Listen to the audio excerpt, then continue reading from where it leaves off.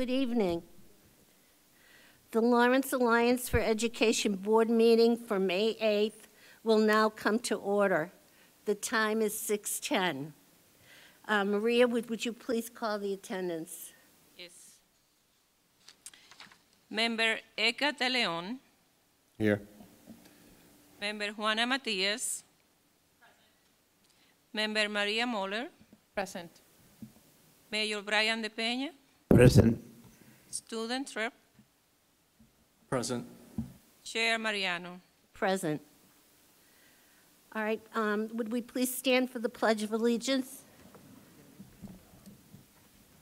And our student representative is going to lead us in the pledge. I pledge allegiance to the flag of the United States of America and to the republic for which it stands, one nation, under God, indivisible, with liberty and justice for all. Thank you, Louis.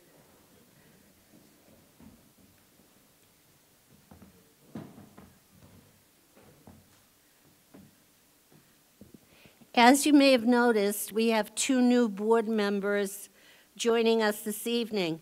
I'd like to give Edgar and Warner an opportunity to tell a little bit about themselves, and we'll begin with Warner.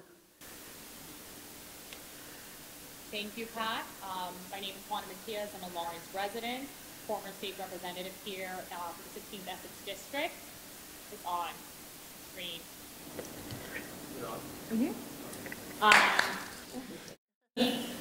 Serving as regional administrator for personal capacity. Looking forward to making sure that this board continues to ensure success for our students across this district, and honored to be here. Thank you, Pat. Thank you, and welcome. Edgar. Thank you, Pat. My name is Edgar De Leon. I am currently the Director of Diversity, Equity, Inclusion at the Noble and Greeno School.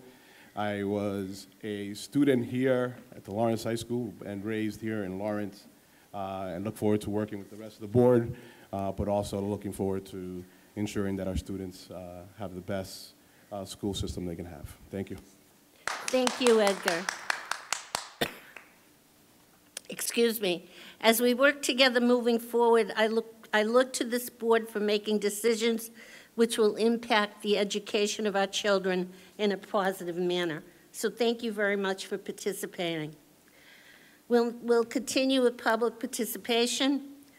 The board welcomes public comment at this time. We will call people in the order they have signed up. Each person is permitted to speak for no more than 2 minutes. A bell will ring when you have 30 seconds remaining, and again at the end of the 2 minutes. I ask that you please respect this limit. Profanity will not be tolerated. If used, we will turn off the microphone and the person will be asked to leave the meeting. I'd like to remind everyone that during public comment, the board is in listening mode, and as such, board members do not respond to comments. Written public comments may be sent by email to info@lawrenceallianceforeducation.org no later than 2 o'clock the afternoon of the meeting. Our first gentleman for public participation is Mr. Mali. Would you please state your name and address? Humayun Mali, 53 Chester Street. Good evening, honorable members. In this end of the year, once again, Lawrence teachers and their union proved to be the best. Thank you for your hard work. Thank you for your struggle during the worst pandemic to help our children. Lawrence, we the citizens are united to support our teachers and their union.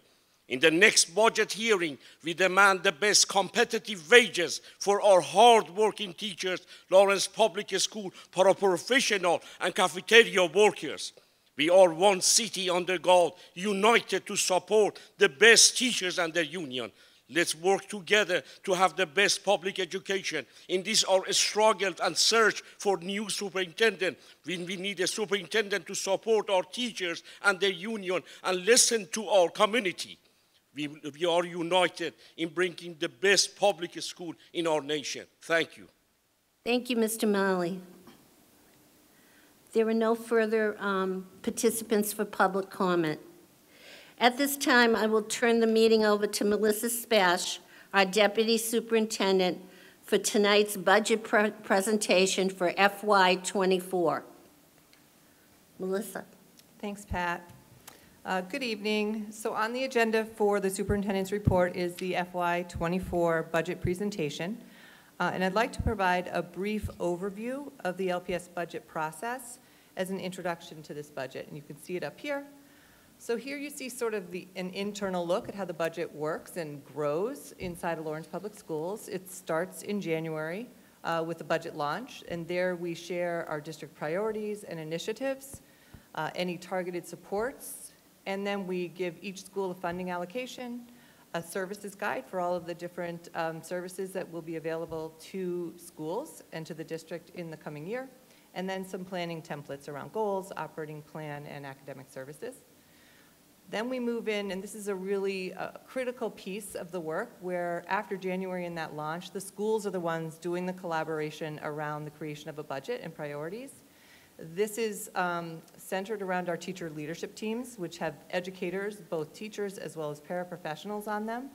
And they meet inside the school and really discuss the goals and the creation of the operating plan and exactly how they want to spend their money in the year.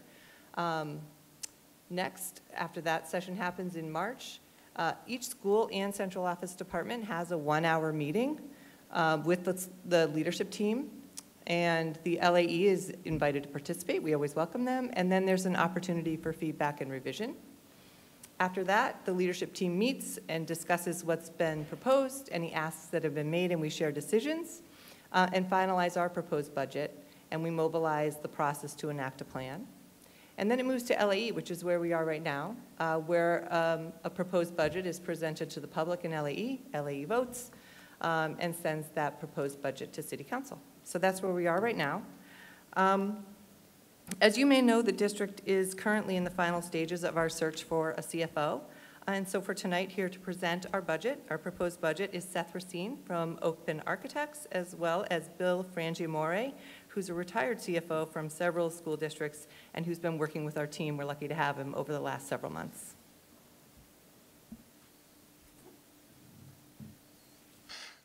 Good evening, everyone. My name is Seth Racine. I'm joined by Bill. Hello, Bill Frangiamore. So it is our pleasure here to present to you, as it was mentioned, many months of work, and there were many, many other people involved in this process. So we'll do our best to sort of summarize this work. Go to the next slide here. So we're going to walk through a few different things. First of all, we're going to talk about the priorities that this budget represents, a brief update about revenue, talk about the multi-year budget planning process, how do we spend our budget, where is the money going, and then in terms of next steps. I also just want to highlight that there is a detailed budget document that's been distributed out and then be able to answer a number of other questions you have. So I may refer to it as we go. So there are 4 major priorities with this budget. First, it's acceleration academies and summer school opportunities to accelerate student learning, enhance curriculum materials and professional development to further promote the high quality instruction in every classroom, a holistic learning environment in support of students' academic, physical, and mental wellness, including expanded social, emotional services and extensive opportunities in the arts, athletics, and beyond. And finally, there are substantial facility upgrades, repairs, and improvements across the district, as well as preparing for the new Oliver and LAE school buildings.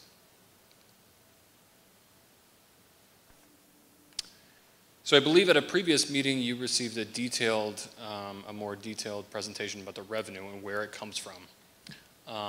And there are additional slides and information in the budget document that talk about where the revenue comes to support the Lawrence Public Schools budget. I want to highlight a few different things that's not necessarily on this slide, but just to make sure everyone has the same context.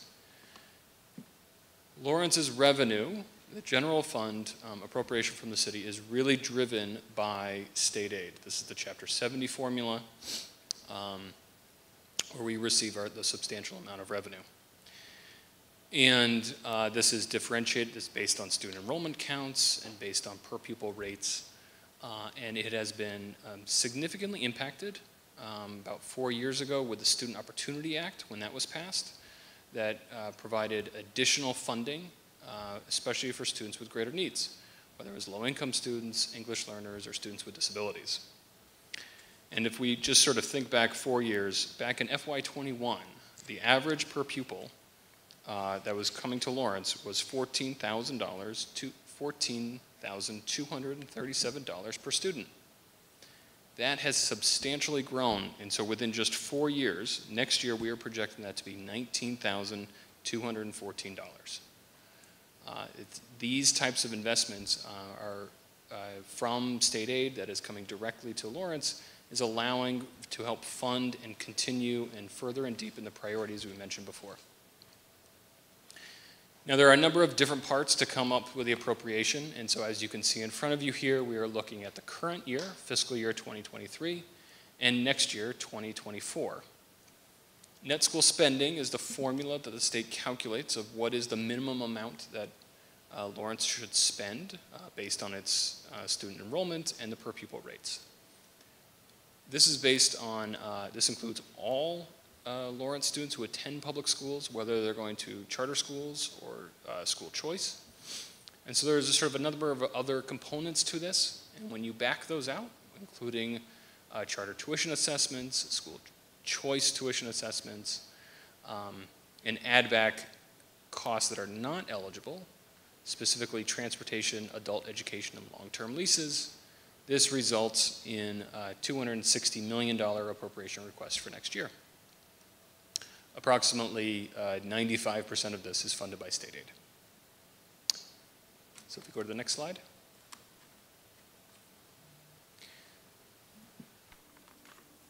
It was earlier mentioned, it was talked about the process that was made, and I do want to highlight credit to the superintendent and his leadership team that they were looking at it from an all funds approach, not just the local appropriation, but they took into consideration and projected grant revenue.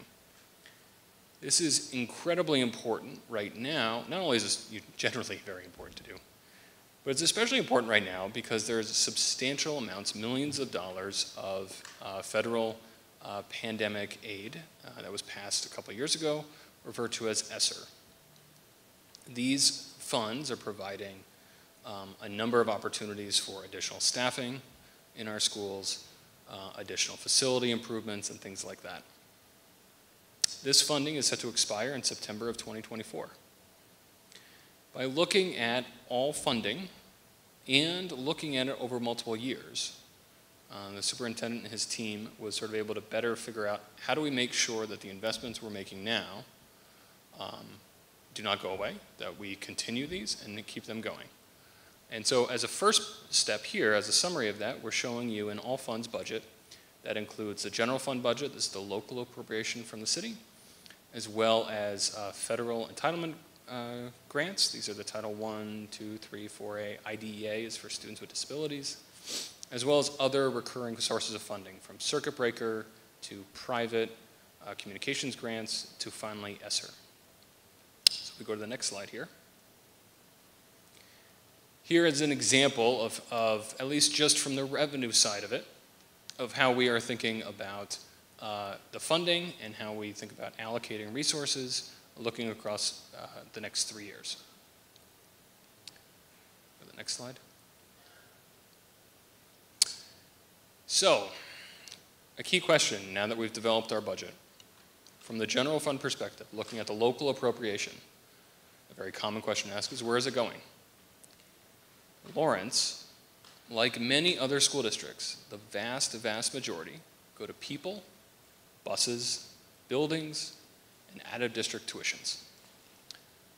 So if you look here, you can see the detail that how much of the actual amount has been spent in FY21, 22, what's been budgeted originally in FY23, and then what's being proposed for next year. Biggest category far and away are salaries at $163 million, $50 million for benefits, including health insurance, retirement, unemployment, and the like. Transportation, there was a new transportation contract that was signed last summer, and this is projected to go up from the the general fund burden on this by over 11 million. The total cost is going up by about 2 million. Utilities, we are expected to grow substantially. Facilities, these are like repairs and building improvements. And then out-of-district tuitions, these are for students with severe special needs who are served in other school settings. So this is the cost of tuition. I do want to note that this here, the 5.7 million, is only the general fund portion. There are also other funding used to support this. And finally, the last major category, this includes anything from supplies, materials, curriculum, and everything else.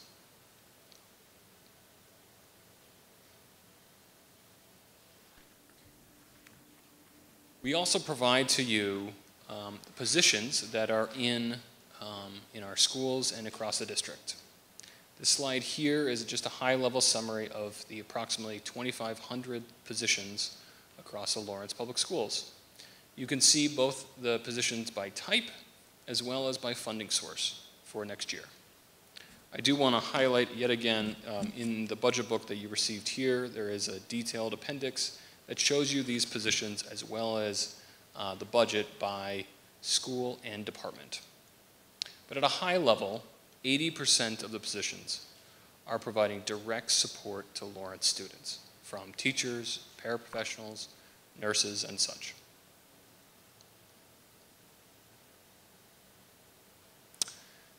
Finally, it was mentioned before about the process to get us here.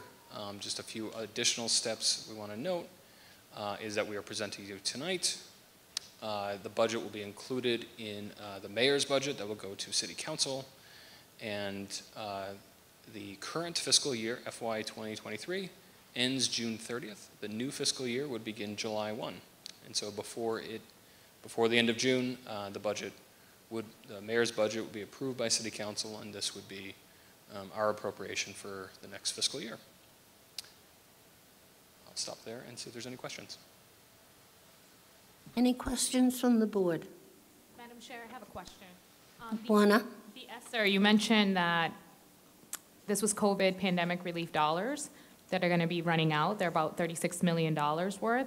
How are we ensuring that those teachers, those structures that were leveraged with those dollars can continue in 2024, 2025, or are we going to have to make cuts? Great question. So unlike other districts that are probably seeing a potential funding cliff, Lawrence is in a very fortunate situation because of the Student Opportunity Act that was passed before. So this Student Opportunity Act, maybe I should want to talk a little bit more about this. At the state level, they changed the Chapter 70 funding formula to say we want to provide more funding, especially in state aid, to students with greater needs. And we're going to phase in these increases in the tuition amounts over 6 years. It's so important, but it's also going to be a major investment that we're going to do that. And we've had about 3 years of those increases in the tuition rate. Why I say that's that we're incredibly fortunate in Lawrence for this is because these increases that will increase the local appropriation through millions of dollars of state aid will backfill the loss of ESSER, as well as the planning that the superintendent and his leadership team have done to make sure that positions funded by ESSER will have additional recurring funding sources to make sure that happens, as well as other ways that ESSER is used for one-time resources so we can make sure that these programs continue. Super helpful, and maybe this is not an appropriate question for you, but understand the Student Opportunity Act, understand how it could fill that backlog. But the positions, the 88 positions that ESSER provided for, are those positions going to meet, the North Star of the Student Opportunity Act? Are they meeting, the specific needs of marginalized and underserved students? Are those ESSER positions, I don't know what the 88 are, that we're going to continue to fund with student opportunity dollars, can really make a measurable difference for student outcomes? So they are projected to identify, we have identified recurring funding sources, including the general fund, to make sure that these positions continue. And I do want to highlight, it was mentioned mentioned before that these funding, these positions, we want to make sure that they're improving students with greater needs. And one of the stipulations of ESSER, especially ESSER 3, the last stimulus bill, the largest one, was that at least 20% of that grant was supposed to go towards improving student performance and bringing kids back from learning loss that could have been associated with the pandemic. So it sort of fits actually really nicely with the Student Opportunity Act as well. So they sort of fit both needs. Thank you so much. Of course. Any further questions? I can just add to that, some of the key places we've had those FTEs is in interventionists. So interventionists who are there to help accelerate or remediate, depending on what kids need, as well as school adjustment counselors. So much of it has been aimed at SEL and academic growth. And I echo what Seth said in terms of replacing the SOA with what we reduced down on ESSER. Edgar? Thank you, Madam Chairwoman. The 2024 proposed salary bump that we see here, is that an attempt at retention? Is that a acknowledgement that there will be more hiring? What are you attributing the big jump in salaries? Great, thank you. So the increase, that net increase is related to both making sure that collective bargaining agreements are funded appropriately, additional positions, as well as stipend opportunities for more opportunities to, whether it's through retention, recruitment, professional development opportunities. It was mentioned before about acceleration academies and things like that. Thank you. Madam Chair, and maybe Yes. this is a question for Deputy, for Assistant Superintendent. Yes. When I look at the, your position and staff, so we have 40 officers, but we have 8 therapists and assistants. I fully understand we need security, but when it comes to therapists and assistants, have we seen an increase? Are we investing additional dollars there? Because at the end of the day, you know, a lot of data shows that outbursts could be well supported if we had people who were working with our students one-on-one and not necessarily just focusing on the back end of things, so to do more preventative work.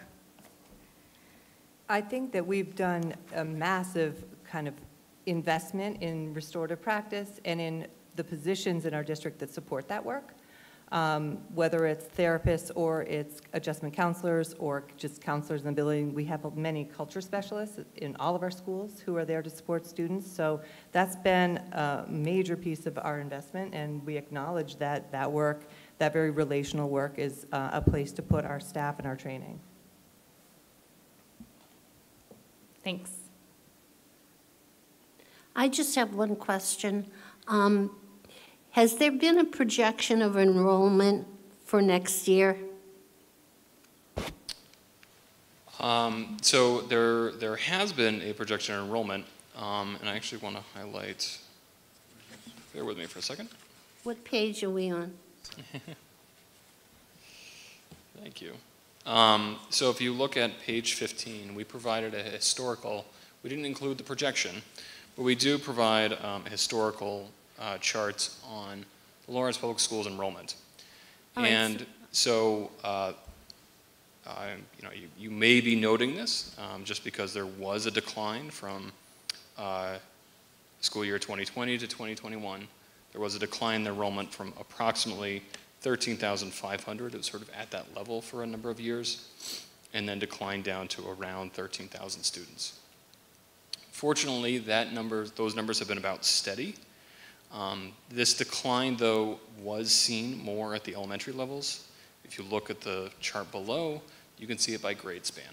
And so you can notice that the pre-K to grade 5 grade span, there was a slight decline from 20 to 2021, while middle school and high school remained steady. So we have a smaller cohort starting to come up from the elementary grades that we're monitoring, but in the upper grades, it still remains steady. Now, if you had a crystal ball, and I know you don't have one, would this trend impact what our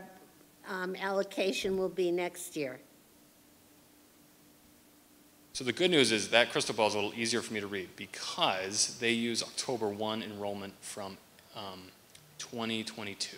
23. I want to make sure I'm in the right year. So 6 months ago, that October 1 enrollment informs next year's budget. All right, so next October 2023, that will inform the FY25 budget. Correct. Correct. Okay. Correct. Thank you. I forgot to include the detail there. They look at October 1 enrollment. So if there is an increase in enrollment after October 1, hypothetically, if a number of students move to Lawrence in January, those students are not counted in the formula, but if they stay through to the next October 1, they would be included in the following year's budget. Okay. Thank you. Of course. Any further questions? All right, thank you, gentlemen. Yep.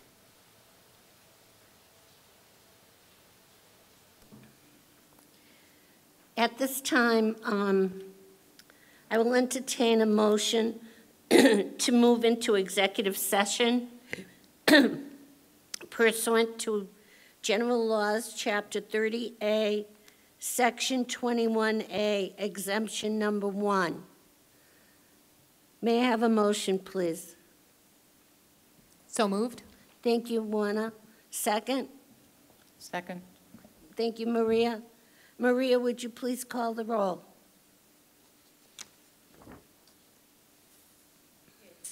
Hello? Okay. Erika de Leon, Present. Juana Matias, In favor? Maria Muller, Yes. Chair Mariano. Yes. Vote passes. Motion passed? Thank you. Just a reminder, we will be meeting in executive session in this room, so I'm going to ask that everyone vacate the room, and we will not return from we will adjourn from the executive session. Thank you.